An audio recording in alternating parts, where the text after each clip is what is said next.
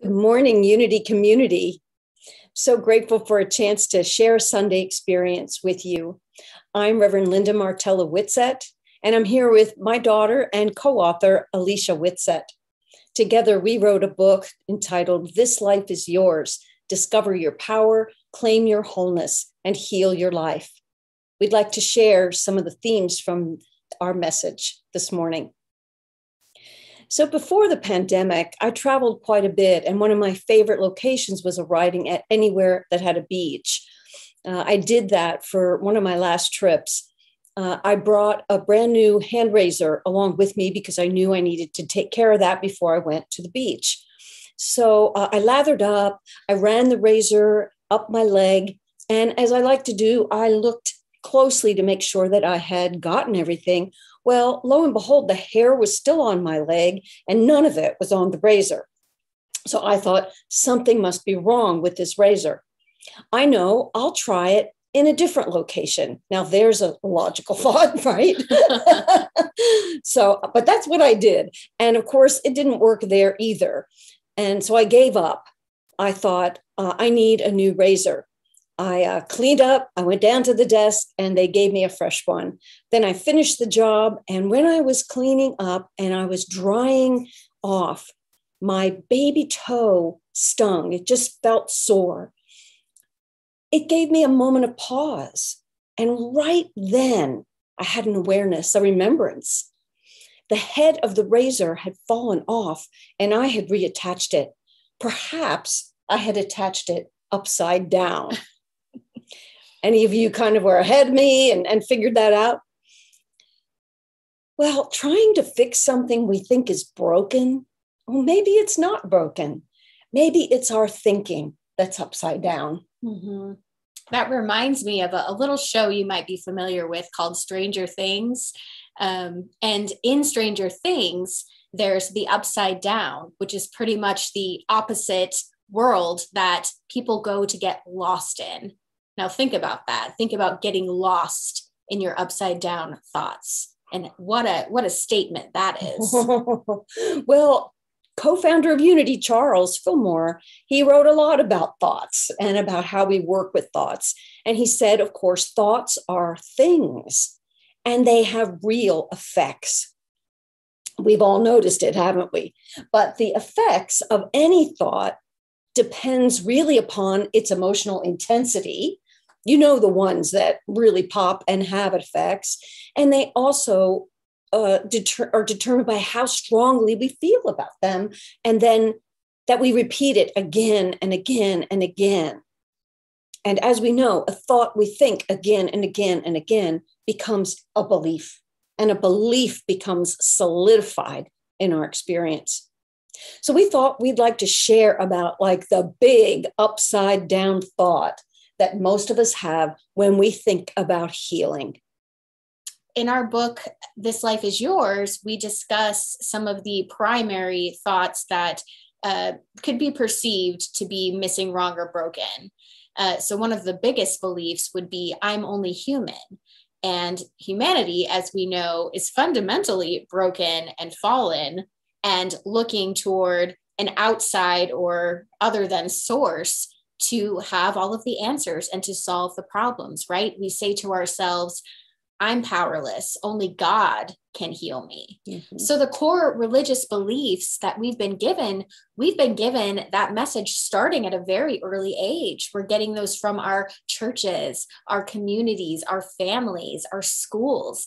And when you think about that, this is that collective consciousness that says something is broken about you. So imagine being so little and getting that message reinforced to you. It's kind of hard to see yourself outside of that circumstance, correct? Yeah, that's right. That's right. And, you know, we tend to think, well, I don't believe that anymore. I mean, we know we're in a Unity community. We know we don't believe that anymore. The challenge is that so much of it is subliminal. So much of it is below the surface of our awareness. And we find ourselves saying things that are part of that original messaging that we say we don't believe, and yet somehow we sort of confuse ourselves, you know? So it's not as harmless as we would think, even though we say, well, I'm well beyond that idea. You know what I'm saying? What happens is systemically, why it's called collective consciousness, is that it sets us up to imagine God to be a deity, right? A superhuman personality that we need to fix us and to save us, right? If we're broken and fallen, we need God as a fixer. And what happens is we start interpreting the things that happen to us either as a reward or a punishment from that deity. Moreover, it plays out in our social systems, right? The police system, we're seeing the troubles with that nowadays. Our justice system, our politics and governance all have something built in around a belief that inherently something is wrong with humanity. Something is fundamentally missing, wrong, or broken about humans. Totally upside down.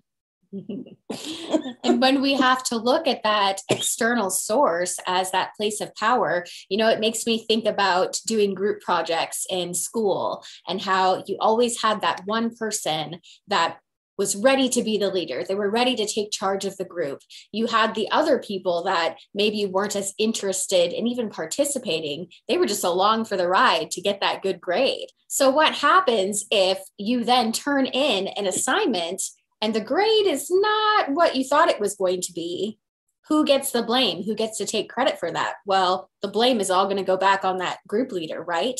And that's what we're looking at when we are, when we're looking to a God, to an external God. We're looking for somebody who's going to take the blame, let me off the hook for all of it. So in a way, that feels great. But on the other end, it means exactly what we said before. I'm powerless. And when you put that into your heart, I am powerless. That doesn't feel good. That doesn't make me feel the way I want to see myself in this world. It doesn't feel real either. Right. We know, somehow we know that can't be right. Right. Yeah. Yeah. So when we have this belief that God has to heal us, we start to believe unknowingly in a conditional God. Now, why do I say that? Because who does God heal and when? I mean, we notice, don't we all notice that some things that we deal with heal and other things don't heal, or they heal at different times. And sometimes it takes a lot to get to healing. And some people heal sometimes, and some people die of the same things that somebody else just healed from. You know what I'm saying? It's as if we believe in a God that has preferences or favorites, or a God that is capricious or calculating or even cruel. And we, as if God acts like a schoolyard bully, right? And I have to get on his good side. And you know, he's a he. You know, or if I follow a plan that somebody tells me is God's plan for me, then maybe I'll be all right. So all the conditions, you hear them? If I gather enough prayer warriors around me, then God's actually going to get the attention, you know, get attention on it for me. Or if I suffer sufficiently or long enough, you know where we're going. You see the potential. These are just some of the ways that the collective consciousness points to the way it works. Totally, in our opinion, upside down. Yeah. So when you're thinking about it as this conditional God, again, it's saying that everything you need to do, it requires this action outside of who you just are on your own, right? Wow. It requires you to be called to a greater purpose, to be changing some aspect about yourself, to be worthy, to be deemed worthy, right? Worthy. So what's the right side thinking about that is, well, I'm 100% human, yes, but I'm also 100% divine. And divinity is your natural right. You are whole and complete outside of your circumstances. Yes. And you're fully loaded with these spiritual capacities, these tools that you have to make your life what you want it to look like, but you have the power. You're in control of that. And I think that the part of that upside down thinking in that is that it's hard to step into your power. It's hard to claim I'm divine. It doesn't sound natural because of those messages that we've been receiving. So when I do stand in my power and I recognize my wholeness outside of any circumstance, what comes out of that? What's next for me? Yes. Unless you might be thinking that, well, we're talking about leaving God out of this. No, God is our nature. Divinity is our nature. So that right side is that God is the principle of wholeness, divine life itself, right? So Myrtle Fillmore said, God is not a person, but a principle, and not a cold-hearted principle like mathematics, but the life principle, the love principle, the wisdom principle. You hear it? All the spiritual software that we need, all of our capacities, right? So what do we do on the right side of this healing idea is we take hold of principle. And that's the teaching. And we see when we do that, that God is not a deity that acts, that heals us, so to speak, right? Understand, God is not a deity that heals. No, God is the principle by which I heal. So when Alicia talked about I'm in charge, or I have the power within me, and I'm not powerless, I'm in control in that sense. What we're saying is I take hold of that principle of life, and I embody it by the actions that I take and by the thoughts that I think. I heal this way. I heal in the moment of, and to the degree that I realize the principle of wholeness is what I am, right? Jesus said it this way to the people who came to him for healing: take up your bed and walk. Jesus wasn't claiming to heal anybody when he said that. He's not saying, take up your bed, I'll heal you. No, he's like, take up your bed, take up your crutch and go, live fully. He was reminding them that the power was in them. You take it up. He's not saying, let somebody stronger than you come and carry your bed for you. No, you take that bed up and you walk. I mean, this is powerful. This is where the power to heal is. I heal as I realize I am 100% human and 100% divine. I am whole, which means I am undivided. I am intact. To heal is to claim wholeness. So what changes in your experience when you claim that wholeness? I remember auditioning for a show. It was for a summer dinner theater. And I was so nervous, and I had prepared really hard, and I was in a big room full of over 100 others who were auditioning as well. And they called me up into this group and lined us up in front of everyone else in the room and started whispering about us. And as I looked around and I looked at the other people standing next to me, my confidence started to fade a little bit. And in my mind, I was thinking, I don't belong up here. And then I locked eyes with the director, and they whispered one more thing, and then they asked me to sit down. The second I went back and sat down, they called and said that that final group standing up was the group that was going to be going to the summer dinner theater. So I was one slot away because I doubted myself. That was how I internalized it.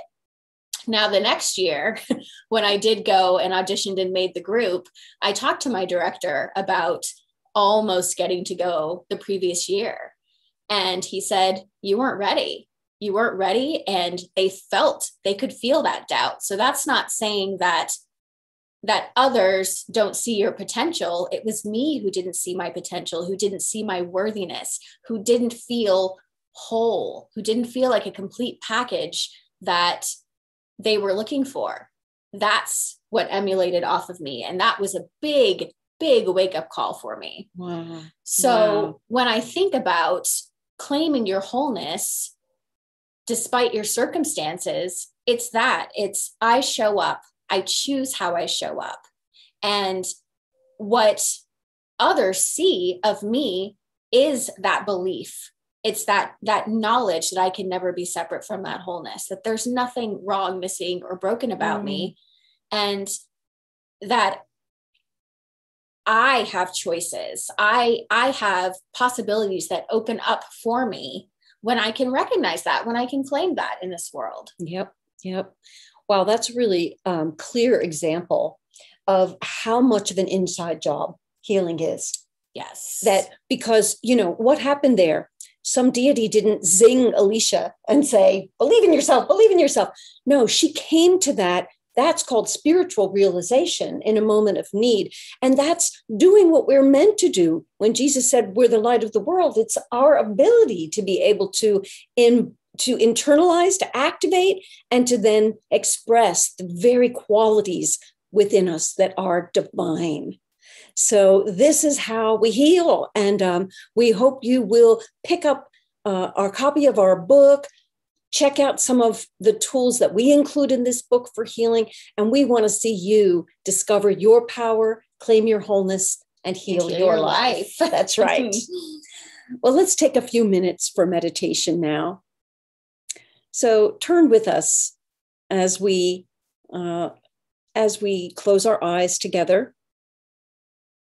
Take a few deep and refreshing breaths. For here in this moment, we take all that we have shared about, listened to, and thought about this morning, and we clear our minds of all of it for just a few moments to be fully and utterly present. With each breath, we deepen our slowing down.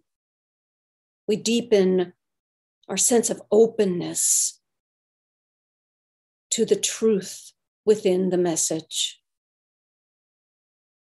We slow down enough to open our minds and our hearts to the truth as we comprehend it.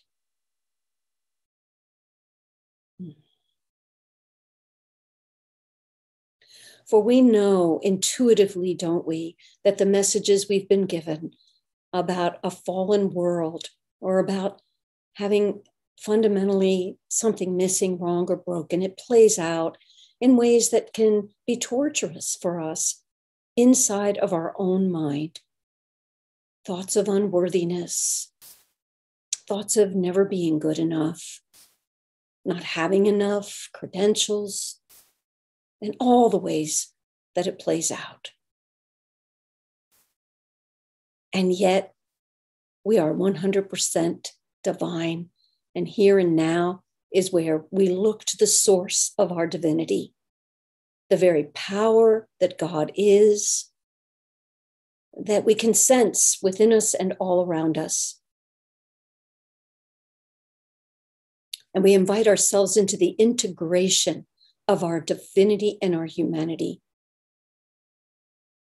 as we sit in a moment of silence where we can say, I am divine. I am divine.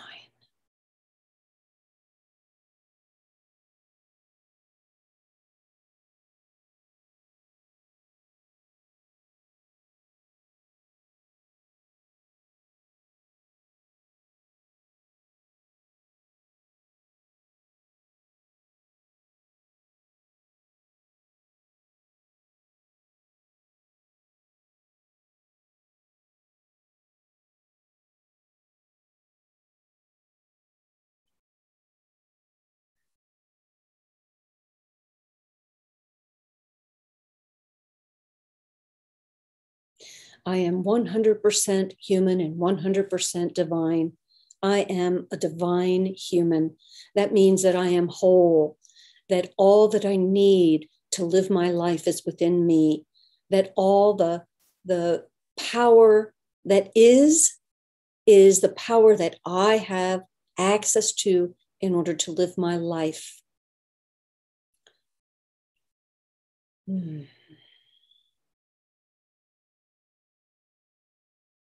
And so as we settle into this as the truth, let me read to you an affirmation from power, an affirmation for power. And pay attention to your own power center at the throat chakra and speak these words silently. Repeat them to yourself.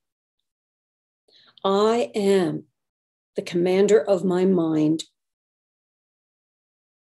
Like a laser beam of light that cuts through steel, I concentrate attention on what is most important right now. For all that is unfinished or uncertain, spiritual power is required. I am master of my mind and my mood. I practice self-mastery, knowing when to speak up, knowing when to be quiet. When I do speak, I declare what is true, what is clarifying, what is helpful. I am a demonstration of spiritual power. And so it is. Gently open your eyes again.